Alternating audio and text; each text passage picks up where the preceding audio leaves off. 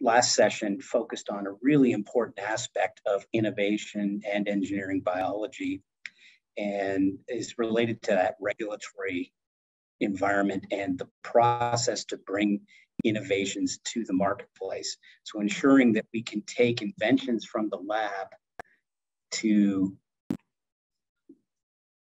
and get them to innovations that make a difference in people's lives, both for consumers and producers. Today, we have Dr. Jordan Thomson from Ontario, Associate Vice President at Ontario Genomics, and I've had the pleasure of working with Jordan as part of Canada's National Engineering Biology Steering Team, and he's going to give us an overview of our roadmap and the work that he and Bettina Hamlin from Ontario Genomics have been catalyzing from coast to coast here in Canada to bring Canada's engineering biology programs, ensure connectivity, interoperability between the capabilities that we have in British Columbia, what we're building here in Saskatchewan, Ontario, and Quebec. And again, the opportunity to create scale and interoperability in a really exciting and emerging field.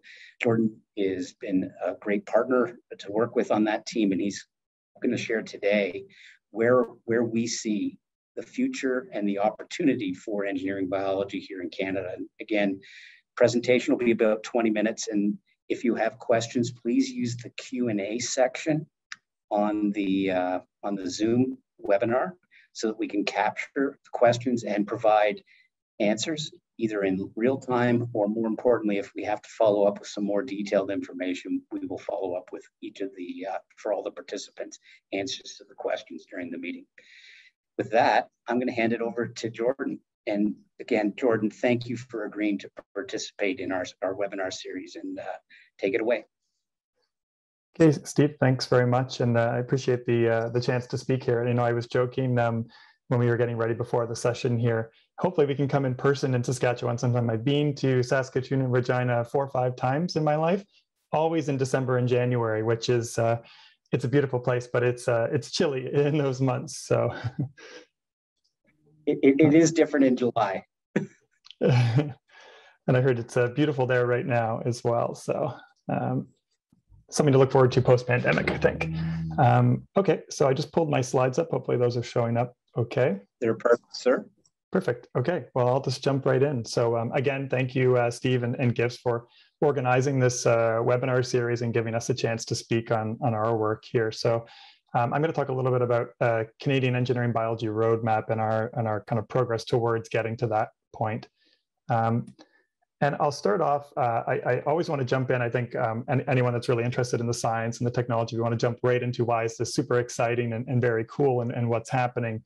And I wanted to start here with admittedly an incomplete list of Canadian innovation priorities. And so I kind of took these mostly from the most recent federal budget and also some of the large investments that have been made by the federal government over the past little while, and broke them up into 2 categories. So first is around the kind of opportunity or problem focused areas, I guess you can call it. And on the right is really focused on technology. And so the left, you can see here things like vaccines. We have a biomanufacturing strategy, obviously very focused on vaccines in light of the pandemic. We're trying to address climate change, aerospace, in the agriculture space here, obviously being one of the world's top protein providers is a big priority, and signaled through the investment in PIC and the supercluster there.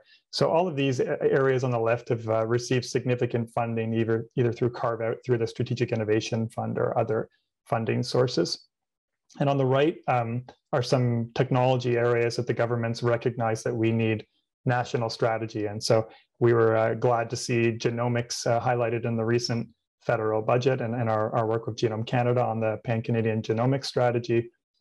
Quantum was announced recently as I think a 7-year strategy, and significant funding being put into that, and artificial intelligence also renewed as a national focus area. And so all of these areas make sense, I think, and you look on the technology focus areas on the right, I think these are all exciting because they're super disruptive, and you can kind of draw lines from each of these areas to the problem or opportunities on the left-hand side. And so I guess the central thesis of what we've been trying to advance and in this talk is really, we feel that engineering biology deserves to have a national strategy and focus due to the disruptive nature and due to the fact that we can address a lot of those problems and opportunities on the left. So I'm going to frame the rest of the talk around some of these areas and try to shed some light on why we think engineering biology is very exciting, and then some of our work towards getting a roadmap started up here too. So Steve kind of talked about this already, and really, I see you see it in the previous talks around how engineering biology is really changing the game and especially driving a biorevolution and a biomanufacturing revolution. And I think we all know well that humans have been using biology for many, many years. So we discovered in antiquity, if you leave crushed grapes out, that we know now wild yeast will make ethanol out of that, and we get wine, and that's a nice drink for a lot of people. Fast forwarding to the Industrial Revolution, we took that same process, so exposing yeast to sugar to make ethanol, and now we kind of massively industrialize that, and that's how we make biofuel by isolating that and blending into gasoline. And I think what's really exciting about engineering biology is that we can now completely redesign bioprocesses, and we can leverage AI to design those pathways in cells, and we can use automation and all the stuff that Steve, you're working on with your platform at GIFS to speed up how quickly we can engineer biology, and it opens up so many opportunities for what we can make in the world. So I wanted to highlight just the state of engineering biology and kind of three relatively simple examples. And all of these areas really, I think, at first glance, don't seem to have anything to do with each other, right? So you have mRNA vaccines from Pfizer and other companies, really amazing innovation and doing a lot of good and helping to hopefully end this pandemic soon. In the center, you have the Impossible Burger, and there that's a plant-based burger, and they have a flavoring additive heme protein that they produce through fermentation. And on the right, you have a dress from Stella McCartney made of silk, but rather than coming from silkworms, it's coming from bolt threads, and they produce silk through fermentation. So this is something we encounter when you talk about this, is that this one platform can impact all of these areas, and how are they connected? And so we thought a lot about how to communicate that. And I'm going to take a crack on the next slide to see how we think about it and why this is really a platform technology and what makes it exciting. And I think this is the kind of language that some companies are starting to use, like Ginkgo Bioworks, is that it's programmable biomanufacturing. So you look at kind of, and I apologize to the really technical folks on the call because this might seem an oversimplification to you, but you have your cell in the top here. And basically now when we look at what product do we want to make, we can program that through DNA. So if we look at, well, we want to be able to ultimately make the spike protein, or in this case, the RNA that encodes for the spike protein of SARS-CoV-2. We can design that, put that DNA into our cell and amplify and eventually end up with our vaccine active ingredient. If we want to go and then target a heme protein for our plant-based burger application, all we're doing there really is changing the sequence of that DNA that we're putting into the cell to now encode for heme that gives that kind of meaty flavor and makes the burger kind of more appealing to consumers. And lastly, switching again to a silk protein sequence instead, we can now produce silk through the same cell-based process and isolate and spin that into fibers and make dresses. And that's what bolt threads is doing. And so you can see, trying to tie back to some of the priority areas, this is one platform and a common technology that is really helping on the biomanufacturing issue around vaccines. It can help us to improve our value of protein that we can manufacture here and grow in Canada, and help to achieve net zero as well. And so on the net zero, I want to spend just a second. I'm a chemist. I haven't actually shown a reaction schematic in many years now, but I wanted to do this just to make sure I could still do it and try to illustrate how engineering biology can help achieve net zero. So this is not the only application area here, but just to show where materials come from. So if you think about nylon on the top here, used in automotive and in textiles, all kinds of applications. it starts with oil. So all the carbon in nylon that we use is coming from oil. So obviously that results in GHG emissions. But to go from oil and basically go through all of these chemical steps, they're very high temperature, very high pressure, and that basically causes a release of CO2. We're going to burn fossil fuels to power these processes here to get to our ultimate nylon fiber. Genomatica has a really exciting innovation where now they can take, I put corn sugar, but this can be kind of any agriculture source sugar, and through an engineered yeast can in one step go directly to, this is adipic acid, this is one of the monomers in nylon, and it's not completely net zero in terms of emissions, but much lower energy. This is done at 30 degrees Celsius instead of 250, 300 degrees Celsius. And you can get there in one step and then produce nylon just like you have you would with petroleum-based nylon. So they estimate Genomatica about 60 to 70% reduction in emissions. And we can replicate this across all kinds of materials that come from petroleum. I want to highlight too that engineering biology already is really big business. And this is some data from Bioeconomy Capital in the US. And I think on the bottom here, everyone, when a lot of our engagements, you talk and people recognize biologics is huge, and that's really important. Definitely at GIFS, and probably for a lot of the audience knows that crops is huge business as well. But I wanted to zoom in on the industrial biotech applications here too. And you see all the types of things that we can make, whether it's food and feed ingredients, so amino acids for livestock feed as an example, or biochemicals, including the kind of really flashy stuff like silk, but also the kind of more mundane chemicals that are just part of our everyday life. And this is really big business already. So lots of money and economic growth coming just from engineering biology already today.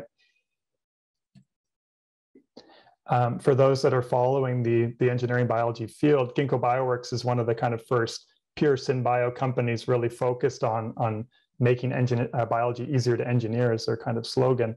And they just went public last week and really comparing themselves to Amazon Web, so kind of cloud computing, and they can be the cloud computing for biology.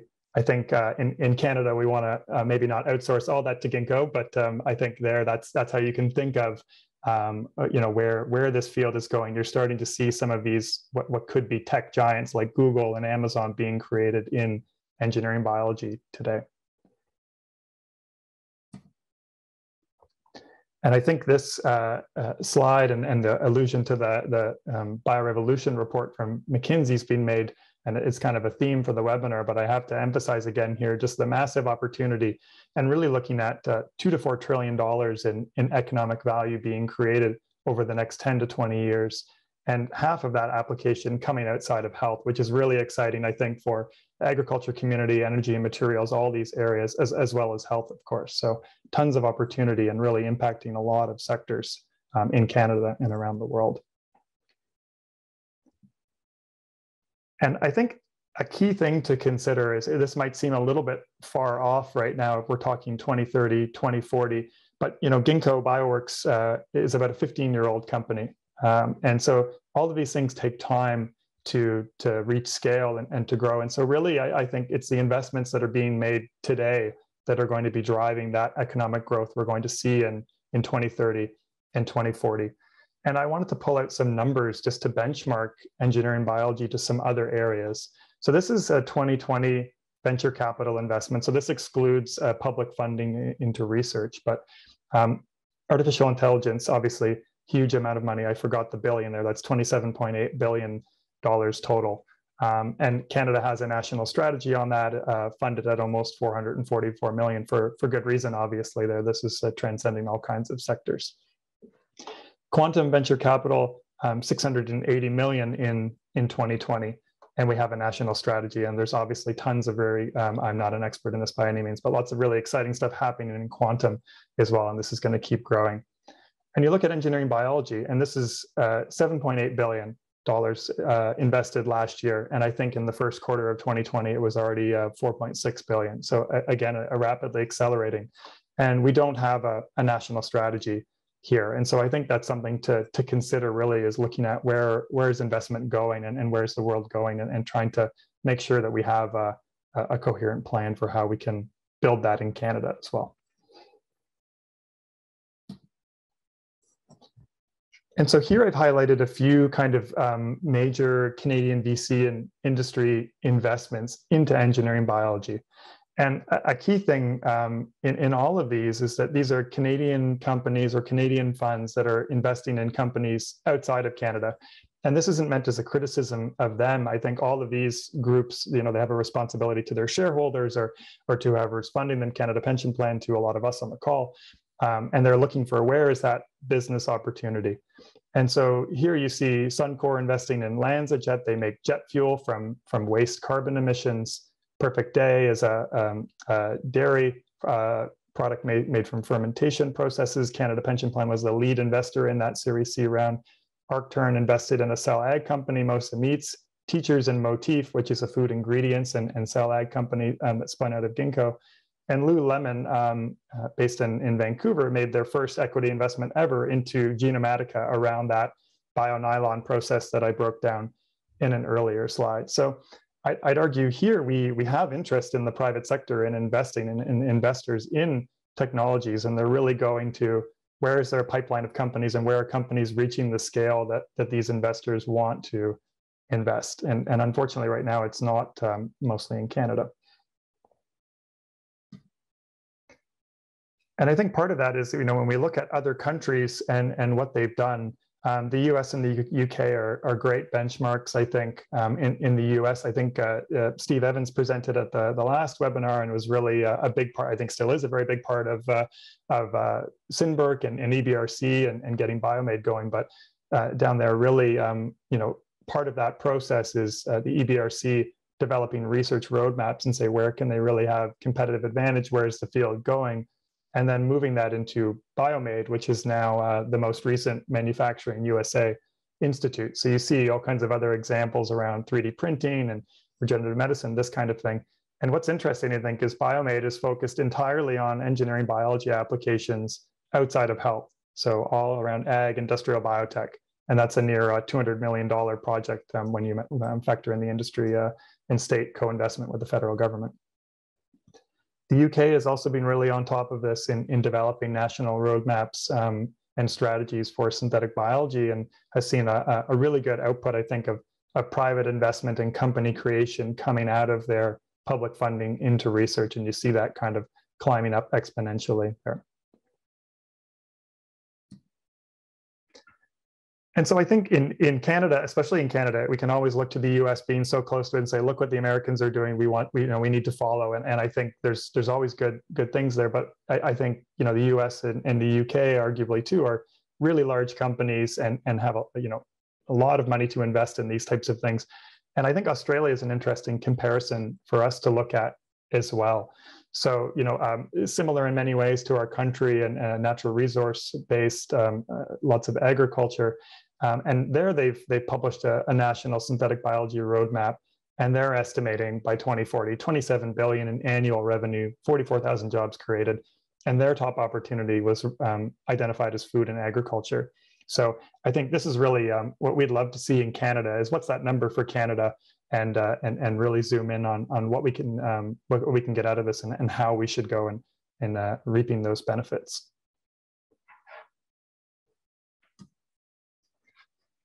So Steve talked about this a little bit, and really happy to have him on this committee. And you'll recognize a few other faces of future speakers in this series too, Vincent Martin and Isha.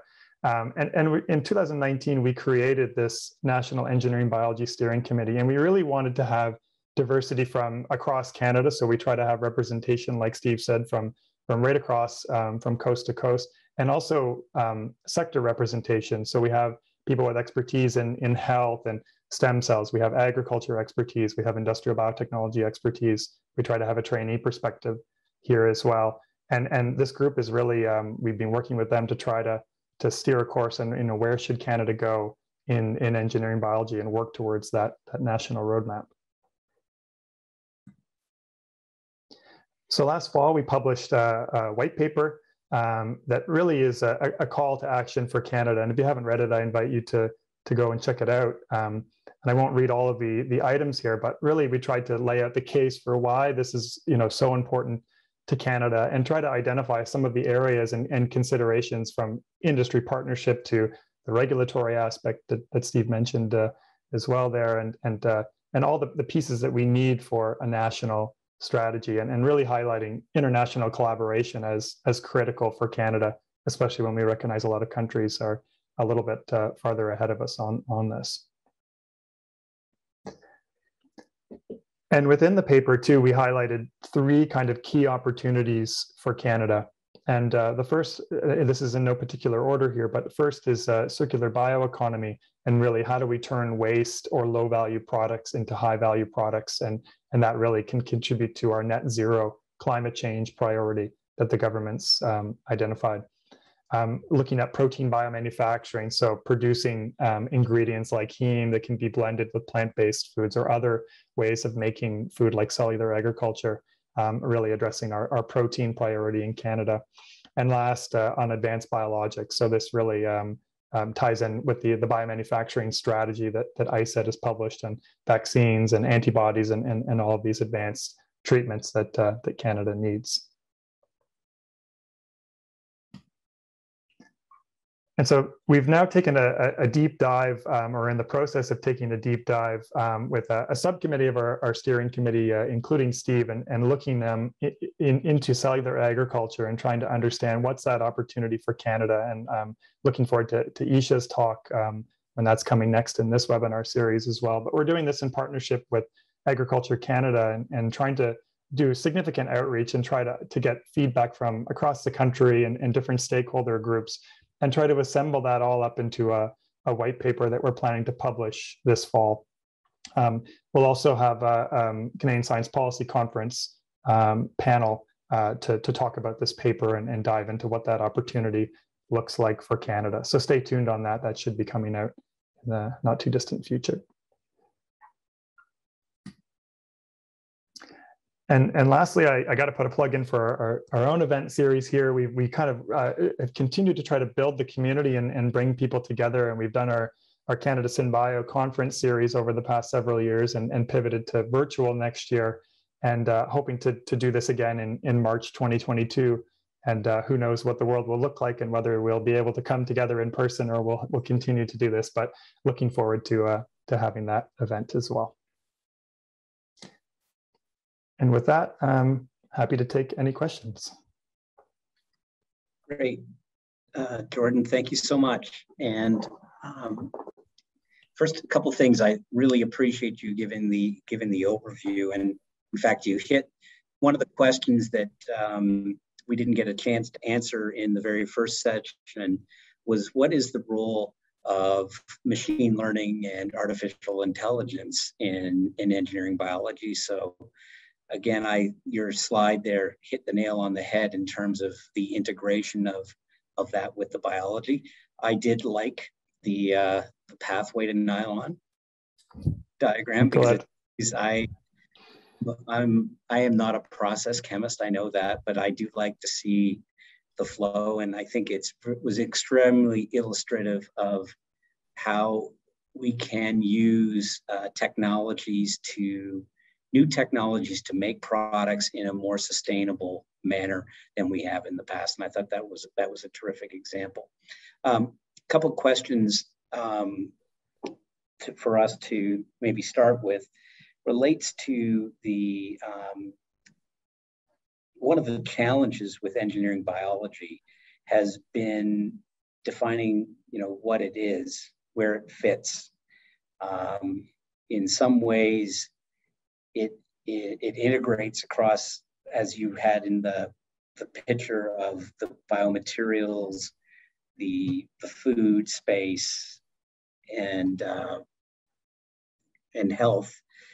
It hits across lots of business verticals, and in some ways that is a bit daunting for people, for funding agencies, for strategy development. Any thoughts on how we can further simplify that message and build on the fact that it is actually, like you say, it's an enabling platform. How can we better position engineering biology for innovation? It's a really good question. And this is something we think about and talk a lot about, trying to explain how do we make this kind of make sense, right? Because, like I showed on that slide, the products are all completely different, right? And I think at a certain point, when you get to late stage commercialization and it's going to market and so on, they have nothing to do with each other in many ways, right? Like the market for plant-based burgers is a lot different than the market for vaccines and apparel and so on. But I think that's something we've thought about and tried to communicate, is that when you're at that early technology development stage, your problems, say as a company trying to produce a heme-like flavoring, say for a plant-based burger, your challenges are almost more similar as a company to say a pharmaceutical company that's trying to develop a biotechnology process for an antibody or something like that, right? Because you're really focused on that challenge of how do I, like that path, that design, build, test, learn cycle that I showed. So I think that's one thing, is looking at, how does this platform link up with common challenges that, companies, academics, whomever is coming up with the innovation has. I think too, just looking at how disruptive this technology is in these different sectors and how it's recognized by the point I was trying to illustrate with investors, is really that they see that this is, a big differentiator when you have this kind of technology behind your product. And I think that's something to try to educate more and more. Is I think the challenge there is people don't really know how nylon is made, for instance, right? Or what goes into a plant-based burger or any of these things. So you can't, it's very hard to say, this is how it's done now, and engineering biology makes it better, because you're educating across the whole spectrum of the way things are and the way that this helps, make it better, cheaper, faster, whatever the advantage is. So. Yeah, I think those are great points. And what, why do we need a roadmap? And I got an opinion, because you and I have talked about it, but why do we need a roadmap, and why do we need to develop this strategy here for Canada? Yeah, I think I mean two big points. I think it's too important to field, and it's having too much impact on a lot of sectors that matter to Canada. So when you look at this, isn't targeting niche industries. It's really impacting major sectors for Canada, especially when you look at we haven't historically had a major pharmaceutical company here, but when you look at agriculture, food processing, food production, we have a lot. That's a massive part of the Canadian economy across the country, right? A lot of large companies that rely on this.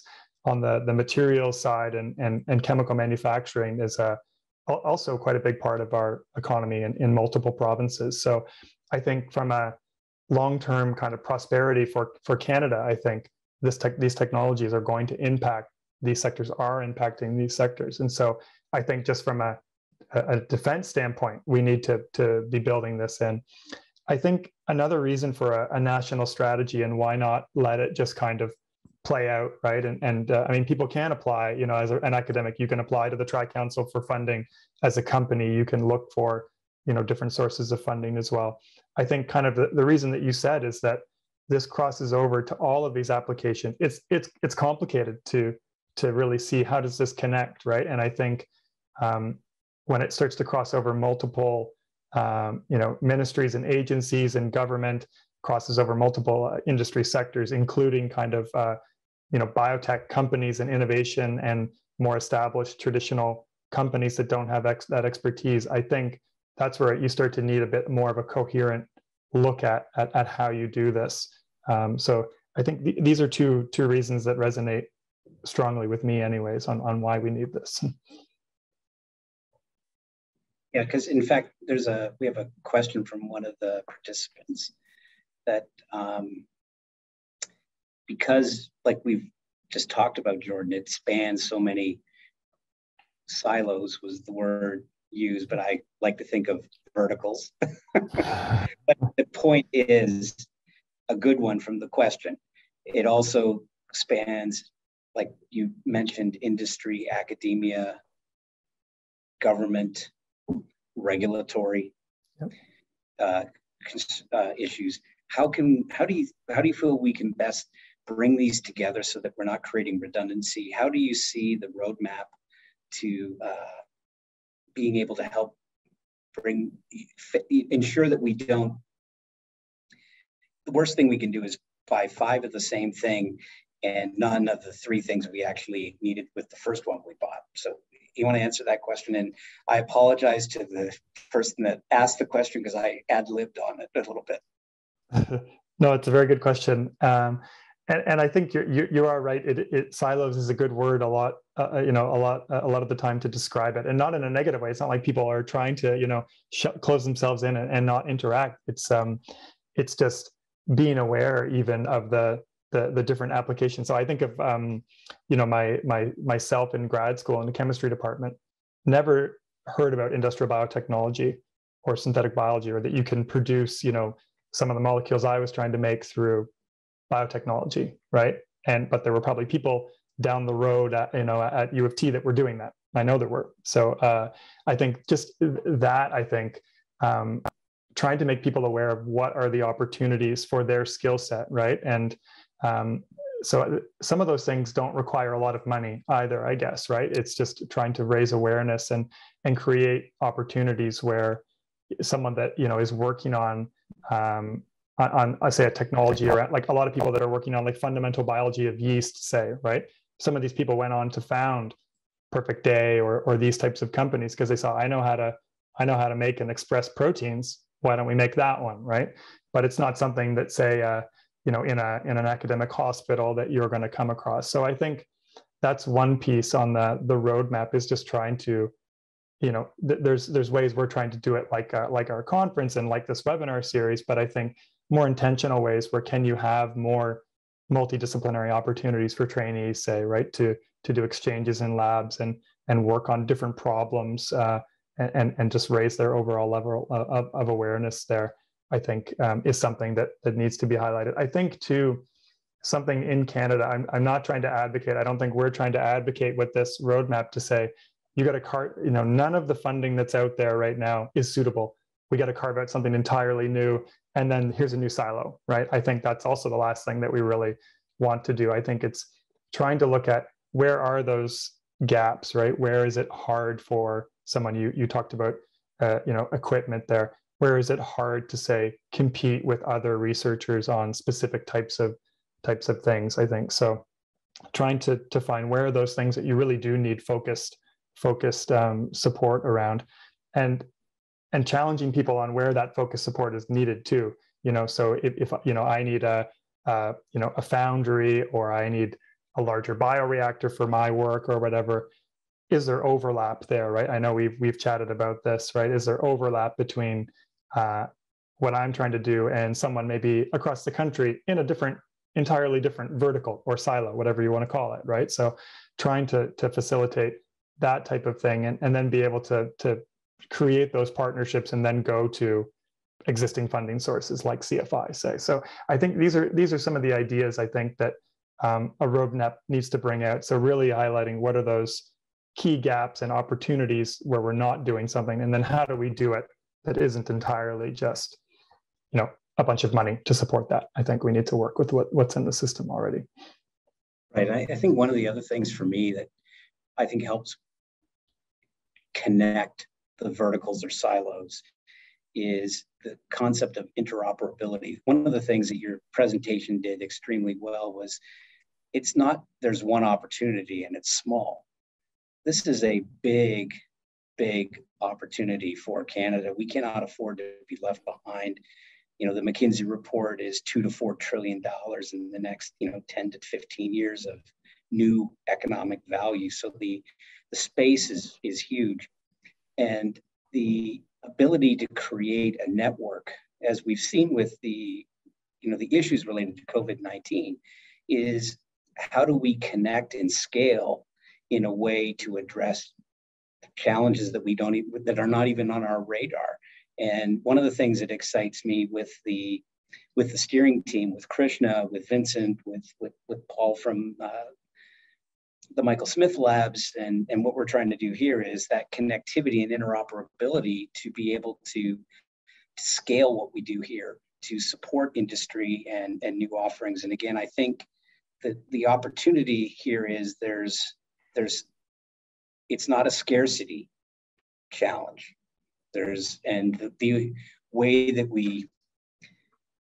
The quickest way we kill the golden goose is if we all run off to our own corners and we don't work together to be able to create this.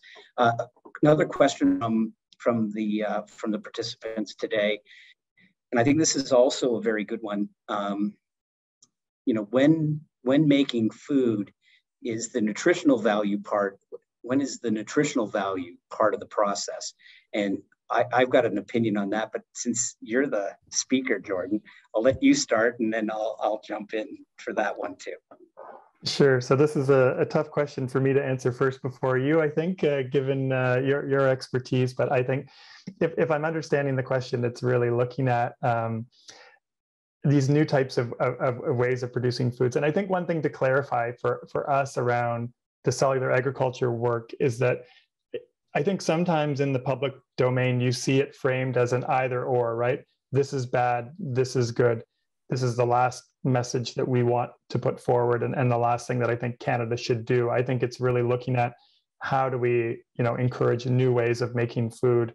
How do we strengthen existing ways of making food? And the Impossible Burger is a good example, I think, of that, where pea protein is the primary protein there. How do we produce, ingredients that can enhance that really is, I think, a flavor profile. I don't think that's a nutrition goal there with that, really, right? So I think I defer to others that know more on the plant-based protein side, but I think it is a consideration generally there. I think especially if we're looking at new ways to enhance our food production system, nutrition has to be one of it, near the top of that list. It can't just be kind of taste and consumer appeal, I would say there. But I'm definitely curious to get your take, because I know you have a take on it and lots of knowledge. Yeah, and I was going to, first of all, awesome answer, Jordan. But because again, when you think about the challenges that we face with, when we think about food security, we used to think about enough food. We just used to think about calories. And one of the challenges that we have is it has to be not just enough calories, but it has to be nutritionally balanced. So some of the things that we've been doing at GIFS is supporting work on fortification of lentils and, to address iron deficiency or other micronutrient deficiencies that can potentially come along. I think nutrition needs to be an integral part of the design of making of food right out of the gate. And that idea of it has to taste good, because what they say, what's good for you doesn't taste good, but then you don't eat it. So I think what we need to be thinking about is, yes, it has to taste good, it has to be appealing, but we have to design it from the food with nutrition front and center in mind. In my career, I've had the opportunity to work to bring omega-9 oils, so naturally stable, non-hydrogenated oils, to the marketplace that eliminate trans fats and saturated fats. So those are always things that are very important in the development of food, especially for us at GIFS. It isn't just about production, it's got to be also about the nutritional quality of those foods. And another question that came up from an esteemed colleague who will remain nameless, but it's a great question. Is engineering biology on the radar screens for any of the 5 superclusters, perhaps a joint national initiative? What do you think, Jordan? It's a good question. I mean, I obviously can't speak for those groups, but we definitely engage with them on this topic. And I think I showed the example of the different technologies there, and so you can definitely draw a line to Protein Industries Canada there on the protein, and I'm sure that this is on their radar. I think on the advanced manufacturing supercluster in Ontario. I mean, this is a slogan too, I think, that Ginkgo has, but, you know, biology is the most advanced manufacturing technology in the world, basically, right? And so I think that is something I would say that's on their radar too. And it's an interesting idea, I think, and I was kind of alluding to that around a roadmap, right? You can't go in and say, we just need an entirely new thing created when there's a lot of capacity. So how do you tie that together? I think that's the opportunity and the challenge. But I think definitely there's an opportunity for tying into really I probably most of the superclusters, I think, on this, including ocean. You talked about omega oils as an example, right? So bringing in ocean around that for fish feed or other types of alternatives there as well. So I think definitely something that needs to be part of the road mapping process is to bring in major stakeholders in innovation, right? And I think those are superclusters are key players there for sure. Yeah, and like the digital supercluster on the compute and artificial intelligence side, again, it's a great question, and it's not hard to connect the dots. And again, I wanted to say that, you know, we've found that the protein industry supercluster have been tremendous supporters of innovation and building the ecosystem around plant-based proteins and processing. And again, GIFS has enjoyed good conversations with the team.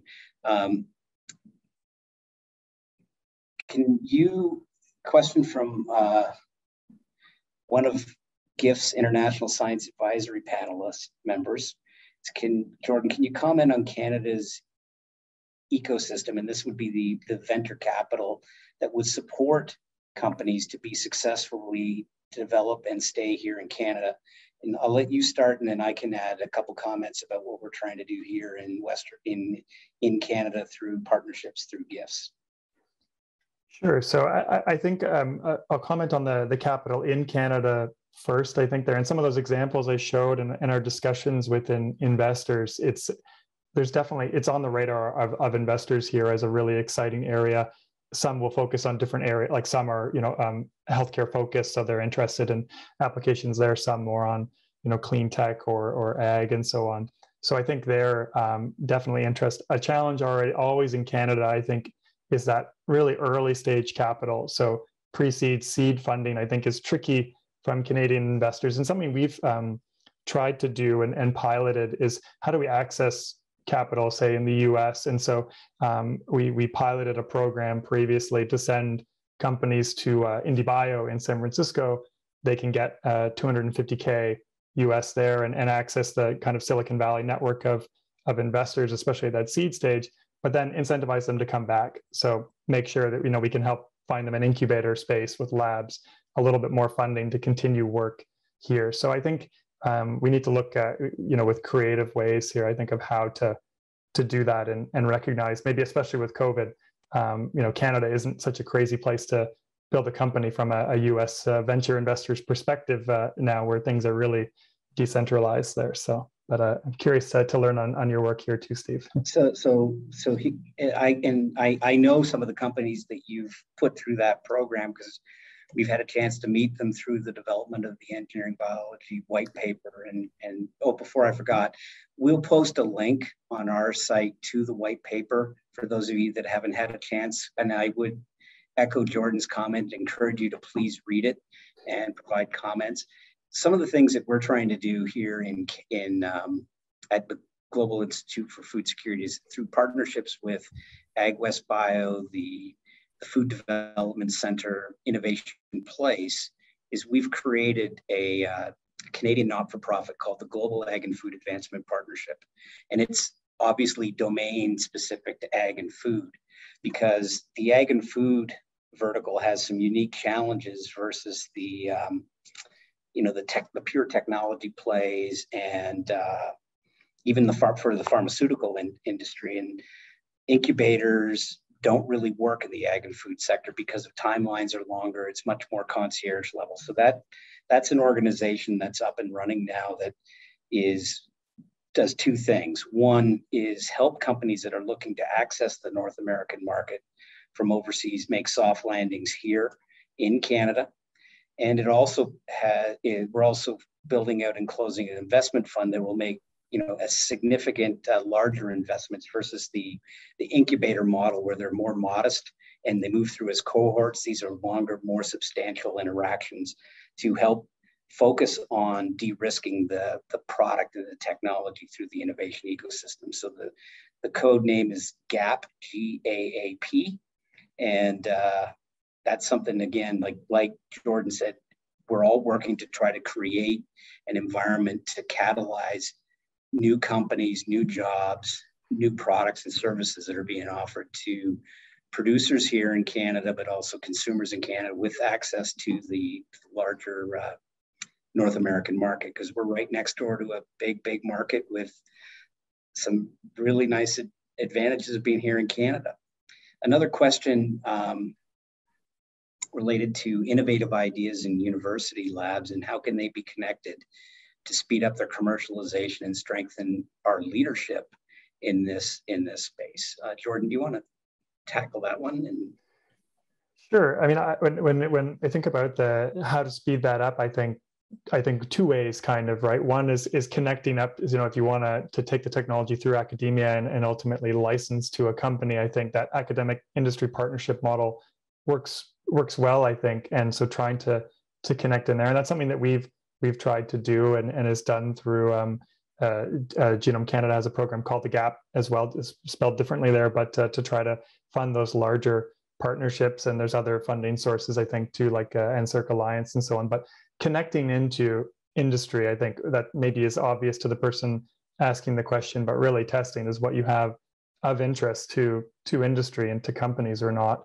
And the other, I think, is the startup path, I think, is becoming not easier necessarily, but it is easier and more cost effective to start a biotech engineering biology company today than it was, say, 20 years ago, right? I think it's not like Steve, like you said, different companies in different sectors have very different challenges. But I think looking at that model, and I think more and more investors, especially in the US, but starting to grow in Canada too, I think are recognizing you can be a graduate student or a postdoc with a great idea, and you can go start a company, right? This is something that happened in tech and software where lots of young founders are funded, and I think more and more this is a path I think that students should consider as well. If you've got a cool technology, academia has a lot of advantages, but getting out of academia and really focusing on what's that commercial opportunity can be a really big advantage too for speeding things up there, I think.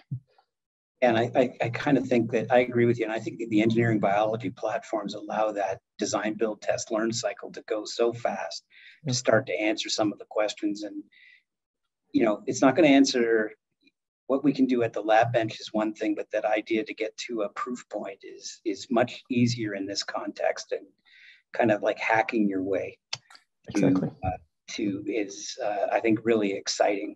And it's a real opportunity, I think, as well. I think one of the things that is imperative to help with the translation is the connection with industry, attending conferences, engaging, participating in meetings, because again, listening and understanding what some of the challenges that industry faces, you may have the solution. So again, that's another key attribute. So again, I want to thank, yes, and and Jorg has validated that Amherst was started by grad students and postdocs, and that is right. And I think it's a really exciting opportunity for engineering biology here in Canada. And one of the things that Steve Evans, our last speaker, he was a big champion of was, biogem and the opportunity to do stuff at high school students as well. So again, those are opportunities to really move the engagement. And I think that's the other thing I'm excited about engineering biology is the ability to engage more people in the science side of what we're trying to do. So with that, I want to thank everybody for coming. Jordan, thank you so much for your presentation. And again, as for the questions and engagement from the participants. I want to thank you for making time to join us this afternoon, this morning, or this evening, depending on where you are. And we will be sharing this video with you all. And as I mentioned, we'll put a link to the white paper because, again, I want to thank Jordan and the team at Ontario Genomics for their leadership to bring together that diverse group. That's the, from government, from universities, from not-for-profits, and from the private sector together to begin the process of developing a strategy for Canada. Because I think, you could accuse me of drinking the Kool-Aid with Jordan, but I believe that this is strategic and very, very important, and very much, like he's pointed out, aligned with some strategic initiatives that are already being funded by the federal government. And it's maybe a way for us to not have silos, but connections, which would be really important for advancing science, technology, and innovation here in Canada. So with that, again, I'll close. And again, thank you, Jordan, for coming and participating in great presentation. And we'll look forward to seeing everybody at our next session. Take care. Goodbye. Thanks, Steve. Take care, everyone.